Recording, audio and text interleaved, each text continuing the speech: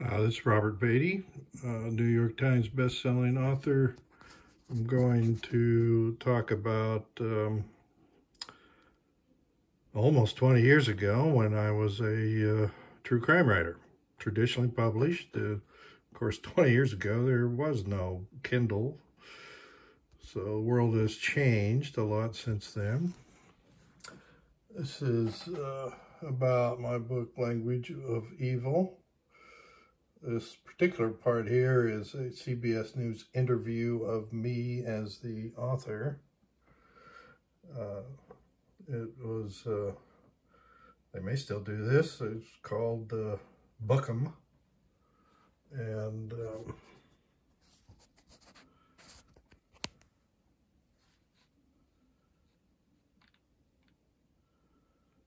that was me when I was younger. I'm an old man now. In the called independent living portion of a nursing home, basically.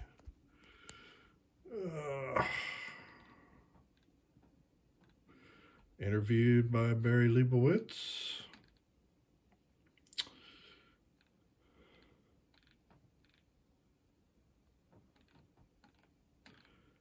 And if you're published, this can happen to you. You can be interviewed. I was interviewed on many television, radio, online outlets. This is the book as published, Language of Evil. Robert Beatty, New York Times best-selling author of Nightmare in Wichita. The proofs. This is sent, as I mentioned, sent out earlier.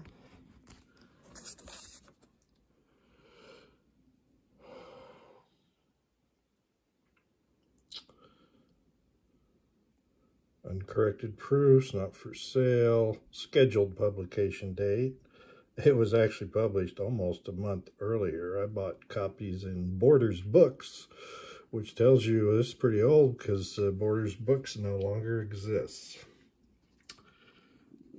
Signet imprint of Penguin.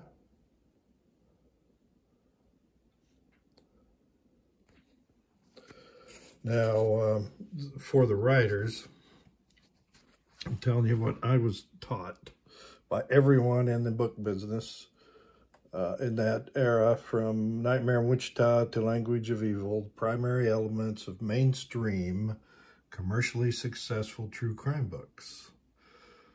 Now, the publishers did not invent these factors. They discovered them based on their many years of experience in book sales. The book buyers are telling publishers this is what they want. They would publish books and it wouldn't sell. They would sell few copies. Then they publish books and it sells many copies. And the books that sold many copies had these factors. The book must be about a murder. Now you say, hey, there's all kinds of true crime, terrific caper stories. Well, 7 out of 10. These 7 out of 10 are about a murder. There are outliers. I already told you that. 7 out of 10. Vary some, 8, 9 out of 10 sometimes, but keeps coming back. Regression to the mean. The killer must be convicted of murder. The victim must be of a higher social status than the reader. Again, this 7 out of 10. Bell curve, 7 of 10, true is what I was taught, are high school graduates with no further education. Most are homemakers. If they work, it is either white-collar secretarial or blue-collar Rosie the Riveter type jobs, or childcare, food service, retail cashiers, so forth. The other 3 out of 10 are reading generally outside their preferred genre. Again, that's the bell curve. Now, if you show me a PhD who reads true crime, that reader is one of the 3 of 10 and does not change these statistics. Doesn't mean, hey, there's a PhD, so I must have a PhD. No. All right. The killer. The killer and the victim are usually, almost always, of a higher social status than the reader. Now, this single item eliminates many potential true crime books. Everything else might match, but if the killer is a meth head high school dropout, that book is unlikely to sell to a publisher and to sell to book buyers. The crime and trial was relatively recent. Now, there is a subgenre of cold cases. That's not what I'm talking about here. I'm talking about mainstream, commercially successful, traditionally published true crime books. The book is written at a junior high reading level on the Fleisch-Kincaid scale. Now, last time I tried to show this, this is not the first time I've tried to record this. Okay. I typed out notes on what to say to you, and these are the word readability statistics.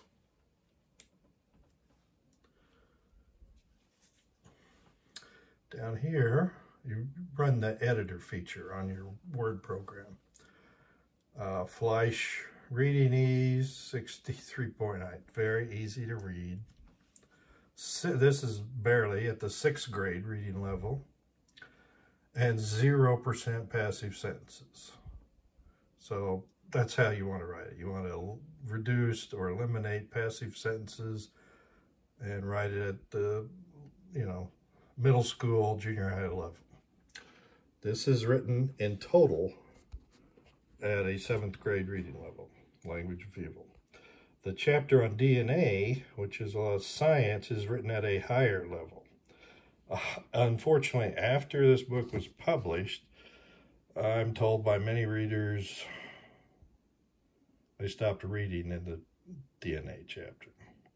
So part of the problem is everyone working on this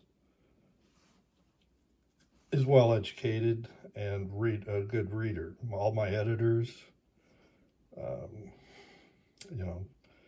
they all had like masters of fine arts or master of arts degrees, and so they're readers. They had no trouble reading this.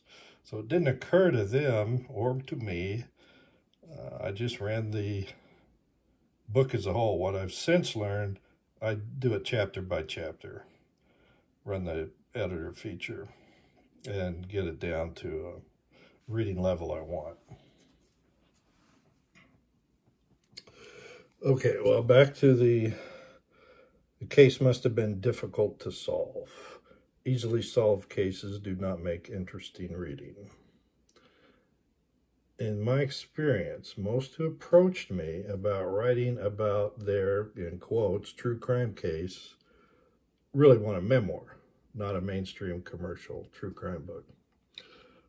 And I'm not exaggerating this at all, well over 100 law enforcement officers from across America, mostly homicide detectives, approached me about writing a book about them.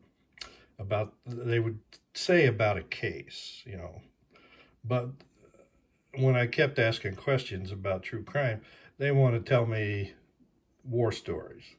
They want me to fly out to Philadelphia or Los Angeles or wherever they live and buy them whiskey while they tell me war stories.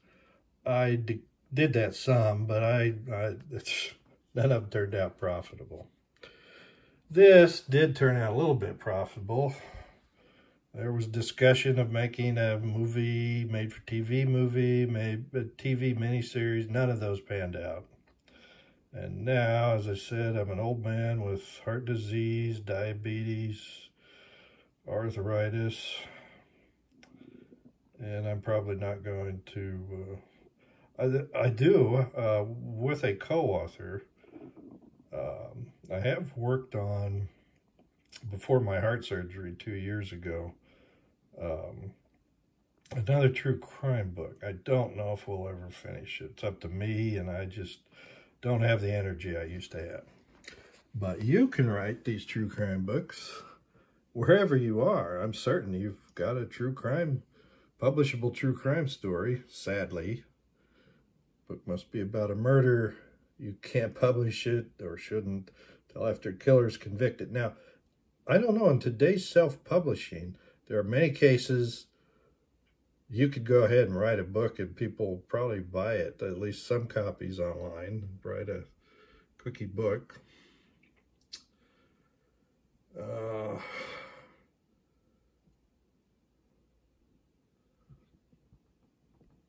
I just don't know. I only know about what I was told by people in the business side of publishing. They must have these, and traditionally published 20 years ago, roughly. These were the 7 factors. And your story may be a memoir, may not be a true crime case. If you're a victim or a family member of a victim, and there may be a market for that. But what I'm talking about here, again, mainstream, commercially successful, traditionally published true crime books. So if that's what you're interested in writing, those are the factors. Best wishes to you.